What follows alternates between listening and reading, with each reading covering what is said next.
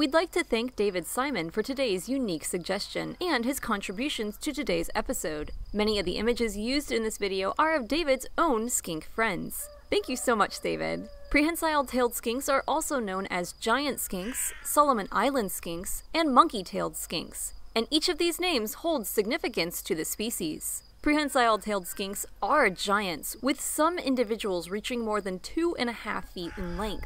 These skinks are thought to be the largest skinks currently living in the world, though where they live is not a big area. Prehensile-tailed skinks are endemic to rainforests of the Solomon Island archipelago, meaning they're only found natively in that area of the world. This is important to note because prehensile-tailed skink numbers in the wild are falling due to deforestation and hunting. Deforestation can have a hefty impact on prehensile-tailed skink populations because these skinks spend a lot of their time in trees. Prehensile-tailed skinks are arboreal, and like many of the monkeys with which they share a name, these skinks have tails which are able to hold onto branches as they traverse the treetops. Much like the grasping tails of the chameleons we've previously discussed, this trait in prehensile-tailed skinks has left them without the ability to drop their tail in order to make a quick getaway from predators such as birds of prey, snakes, and large rodents. Prehensile-tailed skinks have other ways to avoid being eaten, though. Aside from spending a lot of their time in the tree canopy, prehensile-tailed skinks tend to be either nocturnal or crepuscular, meaning they use their markings and coloration to blend in with their leafy surroundings during the day when their activity levels are low. When they are actively seeking out food, they do so using a strong sense of smell. While most and possibly all other skinks are happy munching away on insects and other arthropods, prehensile-tailed skinks would rather be eating leaves, flowers, and fruits.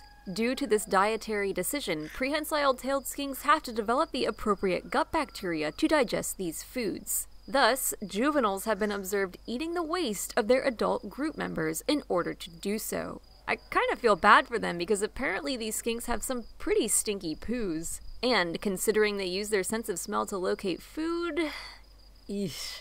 Speaking of group members though, prehensile-tailed skinks live in small family groups in which all of the individuals help to raise and protect the young, something almost unheard of in the reptile world. At about 2 years of age, a prehensile-tailed skink will reach reproductive maturity. Even mating occurs in the trees, and instead of laying eggs, a female prehensile-tailed skink will gestate for just over half a year, and then give birth to a live baby who is roughly 1/3 her size. The baby will stay within the group, living under the group's protection for up to a year before starting its own family. Groups seem to be pretty receptive to young members joining them, but they can be territorial around adults. Prehensile-tailed skinks may live to be decades old, with captive-kept individuals usually living longer than their wild counterparts.